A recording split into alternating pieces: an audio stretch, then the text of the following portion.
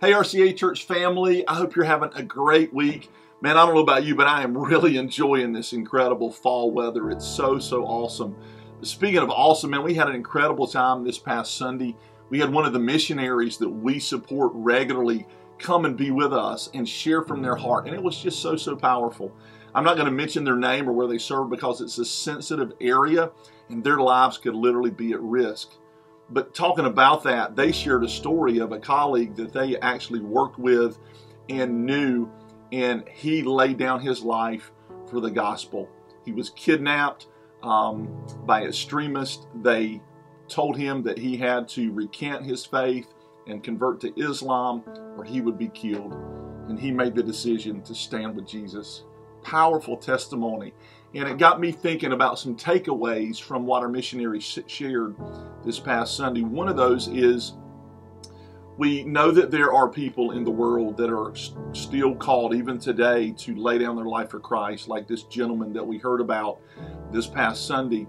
But here in our culture, in our society in America, thank God we have not reached that point in that place yet, and I pray that we never will.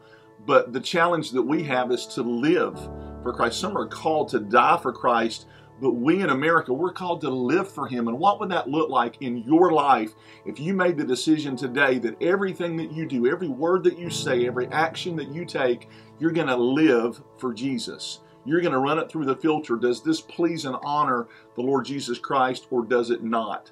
And if it doesn't, you don't do it. And if it does, you do. I just want to challenge you. You don't have to lay down your life in America today to serve Jesus. You just need to stand up and live for Him.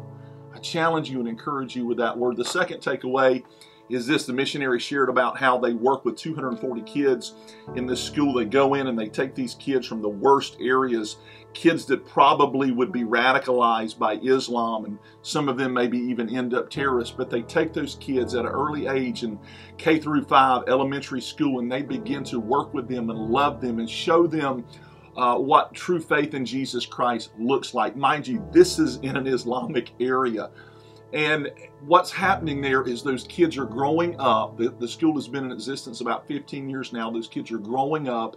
They're continuing their education. They're becoming influential members of their community, and they're changing their community one life, one family at a time. It's powerful. And the missionary talked about this concept of seed, that these kids have now become seed in their community and their environment.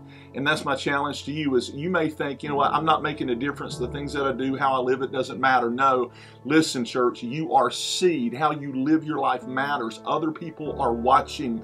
Your decisions to live for Jesus, just like I said a while ago, have an impact beyond what you would know and understand.